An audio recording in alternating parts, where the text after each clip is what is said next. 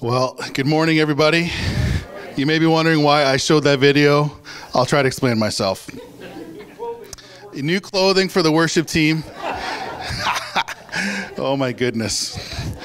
I don't know. Oh, we'll just leave it at that. Okay.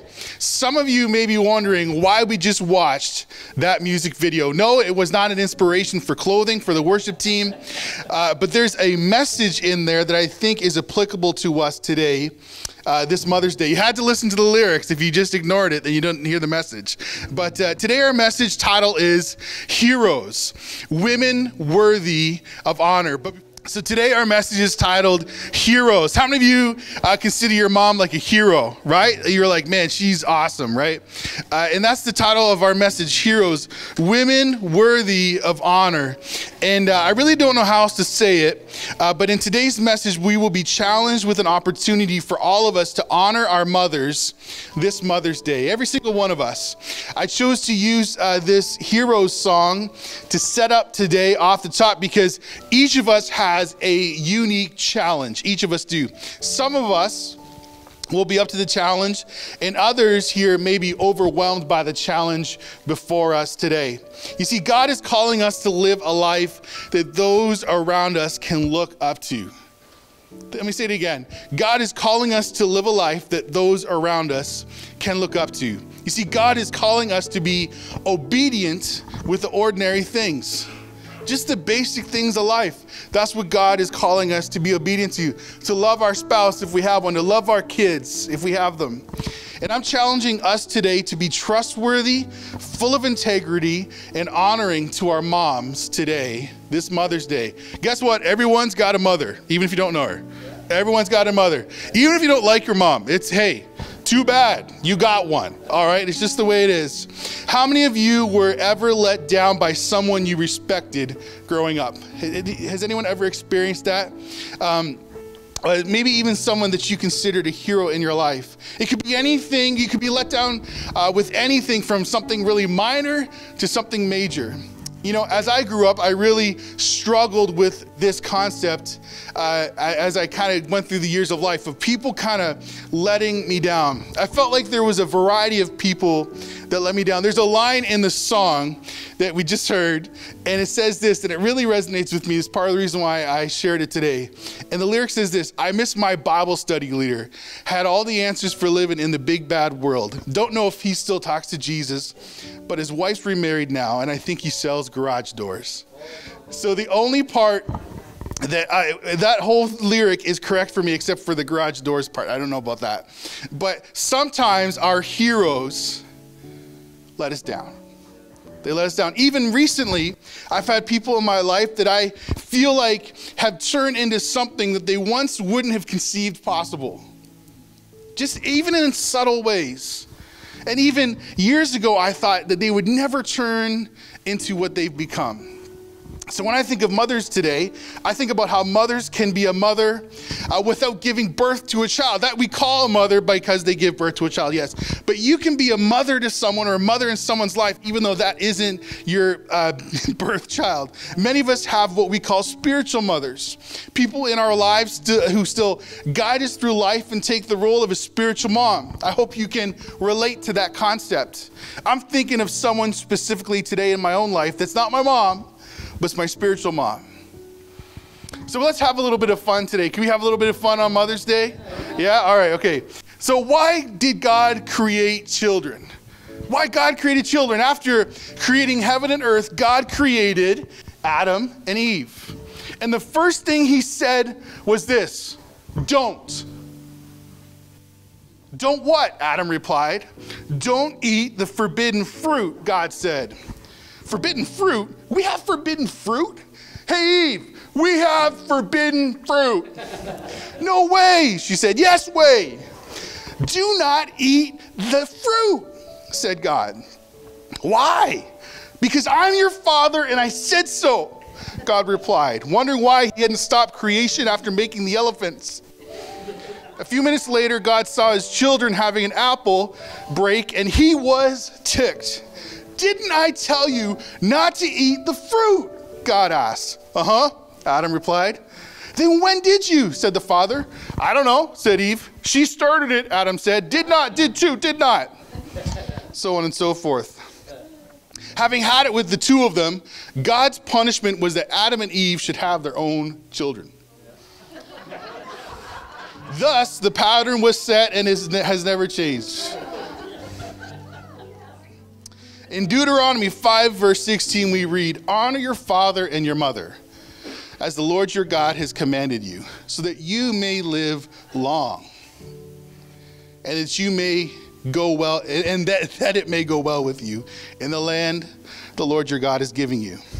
So here's our first thought today. Why honor your mother? Why honor your mother? Well, honor your mother because she is worthy of respect. Think of the sacrifice that our moms have made. Just think of pregnancy. Man, no debate. We need to honor our moms. It's hard enough to carry our own stomachs around, let alone this people living in them. Childbirth, say no more. Middle of the night, breastfeeding. Man, painful. Years of selfless, thankless toil. Come on, we can honor our moms. A well-known author and preacher said that when his wife was at home full-time with their children and someone would ask her, and they would say, what is it that you do, my dear? She would respond, I am socializing two Homo sapiens into the dominant values of the Judeo-Christian tradition in order that they might be instruments for the transformation of the social order into the kind of eschatological utopia that God willed from the beginning of creation. Then the mother would ask the other person, and what do you do? That's pretty good. I'm not a mom, but that's pretty good. So let me look at our next one here. Why honor your mother? Our next one, character. Mothers have character. In Proverbs 31, verse 25 to 31, we read this. This will be familiar to many. She is clothed with strength and dignity. She can laugh at the days to come. She speaks with wisdom, and faithful instruction is on her tongue. She watches over the affairs of her household and does not eat the bread of idleness. Her children arise and call her blessed. Her husband also, and he praises her. Many women do noble things, but you surpass them all. Charm is deceptive and beauty is fleeting, but a woman who fears the Lord is to be praised. Give her the reward she has earned, and let her works bring her praise at the city gate. The Lord God says your mother is worthy of honor. That's what the Lord tells us. In case we need a reminding, your mother is worthy of honor. The fifth commandment does not say, honor your mother if she is a super mom. Honor your mother if she always exhibits gentle warmth.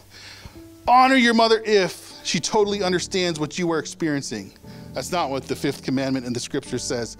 God's command has no conditions. He simply tells us, honor your mother. Period. Even if your mother was lacking in many areas and your family is dysfunctional, she earned the title mom by giving birth to you. And that title demands respect, for God so commands it. One of my favorite parts of being a youth pastor was telling teenagers to honor their parents, because they'd get angry every time. And they'd walk away and say things about me. I loved it. I don't know why, it brought me joy. I don't know why. But honor your mom. Even if your family's dysfunctional, I won't ask us to raise our hands. But even if we come from a dysfunctional space, dysfunctional family, we need to honor our mother. Honor your mother. Here's the second one. Honor your mother because you want to be blessed by God. Now, I think this is a bit selfish, but at the end of the day, it's true. Honor your mother because you want to be blessed by God. In Exodus 20, verse 12, we read this. Honor your father and your mother so that you may live long in the land the Lord your God is giving you. The first four commands that God gives us in the 10 commandments, the first four are related to our relationship with God. The last 6 commands relate to our relationship with other people. At the top of these social commands stands the command to honor your father and mother. Above all else, honor your father and mother. Remember the mother from earlier that I shared the story of, she is socializing 2 Homo sapiens. Maybe you've got 6 kids. You're socializing 6 Homo sapiens. Maybe you've got 15. You're socializing 15 Homo sapiens. I know we don't live in those days anymore. The leading indicator of the degree of socializing is one's attitude towards one's parents. So when I see a kid or a young person that's completely disrespectful to their parents, don't play the blame game, but I understand they haven't been raised in the ways that we would raise, or I would raise. And I'm at that point where my kids get a little disrespectful. And I feel like doing things that we're not allowed to talk about.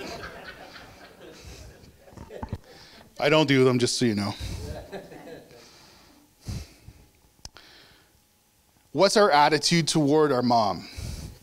In Ephesians 6, verse 1-3, we read, "Children, obey your parents in the Lord, for this is right. Honor your father and mother, which is the first commandment with a promise, that it may go well with you and that you may enjoy long life on the earth." Paul quotes, this is Paul that wrote that. Paul quotes from the commandment as given in Deuteronomy 5, verse 16, which we've already read. "Honor your father and your mother as the Lord your God has commanded you, so that you may live long and that it may go well with you in the land the Lord your God is giving you." Since it will go well for those who honor their parents, the opposite is also true. It will not go well for you if you do not honor your parents. The Bible makes this very clear. It's a hard truth for us today. Note the second curse right after the curse for false worship, as we see in the Old Testament, is the curse for dishonoring our parents. That's significant. Just after the curse for false worship of idols, the next curse is about dishonoring our parents. If you want to learn more about life under God's curse, you just read Deuteronomy chapter 28, 15 to verse 68. And it's got a vivid description for you and I today. The generations born during the past, I would say 70 years, have become masters of the blame game. For many people, when things go wrong, they immediately look for someone to blame. Often, long-term psychological stresses are blamed on our parents. Some parents have made mistakes that have adversely affected their children. Some of you may have been abused by your parents. It may require much prayer and counseling to deal with the issues that arise. Yet we must not overlook the fact that many problems are a result of a curse caused by failure to obey God's commands. When all is well in your relationship to your mother, it is not difficult to honor her. The real test comes when there is disagreement and tension with your mother. It's a quote from Derek Prince, Blessing or Curse, the book. How to honor your mother. Guard what you say to and about her. Guard what you say to and about her. Guard how you speak to her. How many of you got in trouble for being rude to your mom when you were growing up? I did. I could hear my dad still, "You can't talk to her that way." And then it was just, okay. Anyways, and guess what? Who says it now? This guy.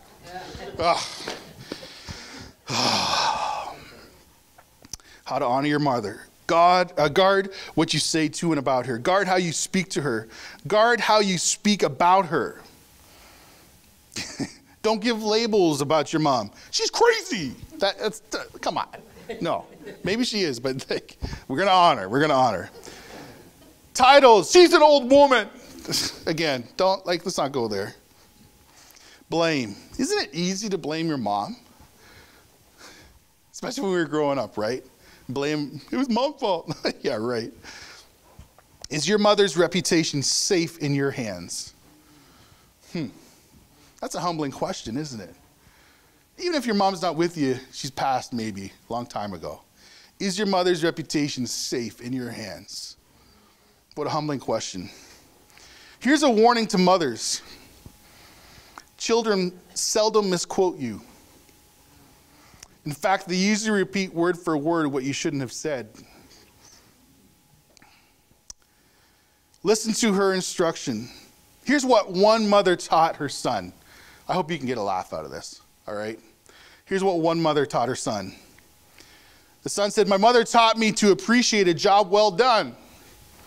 His mom would say, if you're going to kill each other, do it outside. I just finished cleaning.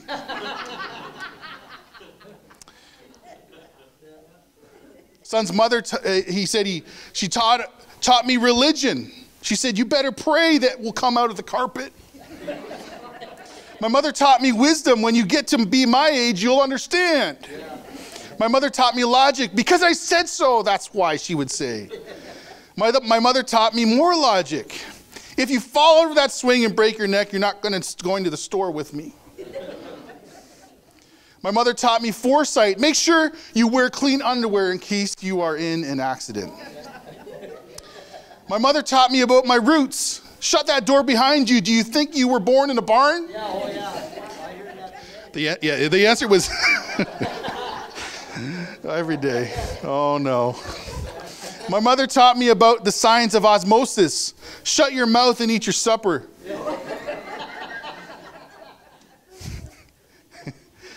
I got in trouble with one of the kids because I said a bad word in church. That was pretty close, that one. All right.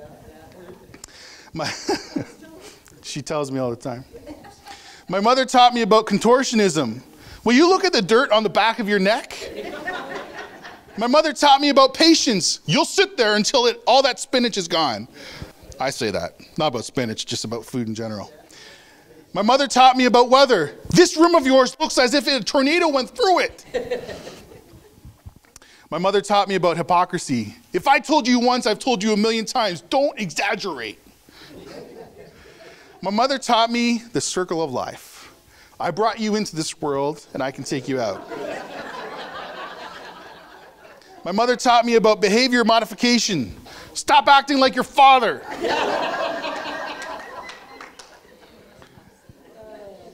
My mother taught me about envy. There are millions of less fortunate children in the world who don't have wonderful parents like you do. Yeah. My mother taught me about anticipation. Just wait until your father gets home. Arlene's pulled that on Lincoln. Yeah. Or these days she threatens a FaceTime call. That usually does it. My mother taught me about receiving. You are going to get it when you get home. My mother taught me about medical science. If you don't stop crossing your eyes, they're going to freeze that way. My mother taught me, I don't even know what I'm trying to say here. My mother taught me, put your sweater on. Don't you think I know when you are cold? Yeah. My mother taught me humor. When the lawnmower cuts off your toes, don't come running to me. These are old jokes. I don't know if they're politically correct anymore. My mother taught me how to become an adult. If you don't eat your vegetables, you'll never grow up. My mother taught me genetics. You're just like your father. My mother taught me about justice. One day you'll have kids, and I hope they turn out just like you. In Proverbs 6, verse 20, we read, my son, keep your father's commands and do not forsake your mother's teaching. Bind them upon your heart forever. Fasten them around your neck. When you walk, they will guide you. When you sleep, they will watch over you. When you awake, they will speak to you. We here today need to remember a few things when it comes to our mothers and how we treat the mothers in our lives. Maybe the mother in our life these days, we're married. She's our spouse. Maybe it's a friend. Here's the first one about our moms. Accept her for who she is. What a concept. Here's the next one. Forgive her for the mistakes she has made. I know some moms don't want to admit this, but moms make mistakes. They're humans. Here's the next one. Surprise her with random acts of kindness. What is honor? Here's a definition for honor. What is honor? Respect and esteem shown to another. Mothers, let's be honest. While motherhood brings great joy, at times it can be downright frustrating. And here's something I think every mom that's alive today can do. You can do this with your kids, your grandkids, great-grandkids, whatever you got. Strays that come on your yard. There are days when you feel like the mother who said, we child-proof our homes, but they are still getting in. Here's some more advice to mothers. Be patient. Grandchildren are God's reward for not killing your own kids. Be nice to your kids. They will choose your nursing home. If you have a lot of tension and you get a headache, do what it says on the aspirin bottle. Take 2 aspirin and keep away from children. I'm taking that one. That one's not just for moms. Now let me prophetically declare something over our moms here today. Moms, you are an influencer. Our world says influencers are people that go on Instagram and have a lot of people watch them. That's not an influencer. Moms, you are an influencer. Provide godly instruction in your family. Moms, you are going to provide godly instruction with your families. Moms, you will live with integrity. You will live with integrity. And then finally, moms, protect through intercession, through prayer. Go to the Lord in prayer. When you don't know what else to do, go to the Lord in prayer. So here's our title, Heroes, Women Worthy of Honor. So where do we go from here? Well, we all have a challenge today. You see, church, there are little eyes watching everything we do. Every one of us, there's little eyes watching. One of our kids, one of our Northern Life Church kids, who you would maybe think doesn't pay much attention to what the adults say. He asked me a question a couple weeks ago. The kids were in our Easter services, and I made a reference in my Easter message about a Marvel movie. And out of the blue, one of our kids said to me later that day, "Why did you cry at the end of Avengers Endgame?" You see, church, there are little eyes and little ears listening to us. Today, I know we all don't feel like heroes. Moms, I know today may be a challenging day for you for one reason or another. Mother's Day isn't awesome for every mom. I get it. For different reasons, I understand. But for our whole Northern Life Church family, I want to challenge us today. Let's do our best to each day live a life that reflects the glory of our Lord and Savior, Jesus Christ. That we would be slow to anger, abounding in love for the people around us. Generous as best we can, and that everyone would know that we love Jesus and we hunger for time in his presence. Let's pray, and then Hannah, you can throw up that last video there. Let's pray first, though. So God, we just thank you for today. We thank you for moms. Lord, I pray a blessing on every single mother in this place. God, I pray is that we've had a bit of fun with what we've discussed today, but that the words of your scriptures would come alive to us today.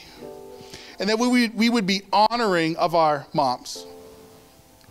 Lord, moms are heroes. There's no doubt about it. There are heroes.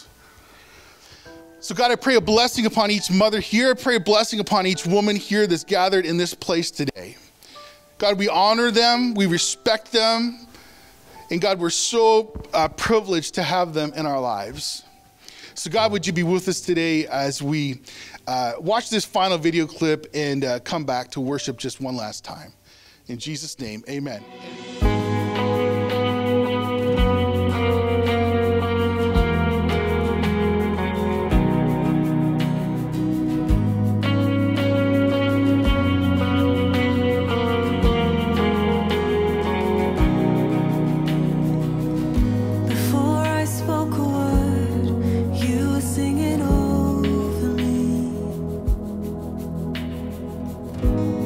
You have been so, so good.